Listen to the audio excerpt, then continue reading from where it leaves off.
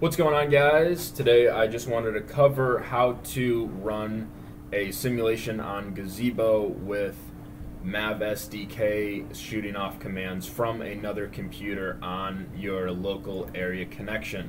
And just to clarify what I mean by that, if I run ifconfig on these two different computers, this one running the simulation and this one being a Raspberry Pi that's running the MAVSDK, you can see that they are on two completely different IP addresses.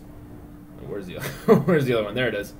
And so what I want to do is I want my software over here to control the simulation over here that has the PX4 on there. So we are going to be covering that. I had a little bit of issues when trying to figure it out just from the documentation, so I thought I'd make this quick video to go over it. So let's go ahead and fire up Gazebo. If you haven't already set your mav_broadcast variable to 1, you are going to want to do that. I will include the documentation of that below in the description. But for right now, we already did that. Here's our simulation. We fired it up. There's the drone. We are going to come over here and run our off-board executable.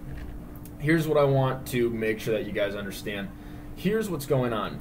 This URL that you entered in is not going to be the URL of the simulation. What the simulation is doing is it is sending out a heartbeat that this program is going to pick up on and use it to connect to the PX4, to the simulation.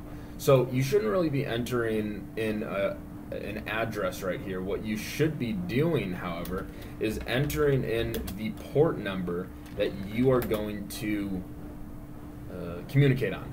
So right here we see the port number 14550. That's standard. This right here is just a list of interfaces. So we're going to head and copy that. We're going to put in here as the port number, and then we're going to hit enter.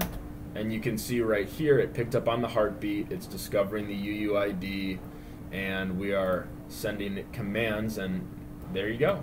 We see the drone flying around. I don't know what it's doing some crazy stuff right there. But that's how you do it. Go ahead and put down in the comments if you have any questions, and hope to see you guys soon. Thanks, bye-bye.